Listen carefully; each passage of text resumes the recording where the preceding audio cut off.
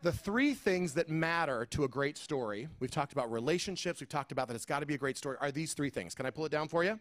Who can read them for me? Real quick, three important words from the back of the room. Who is at my table over there? One of my neighbors. What are the three things? Say it loud, proud, go. At the end of the day, Nothing But Nets is about evidence, solutions, and people. We live in a world today where people want to know that something is working.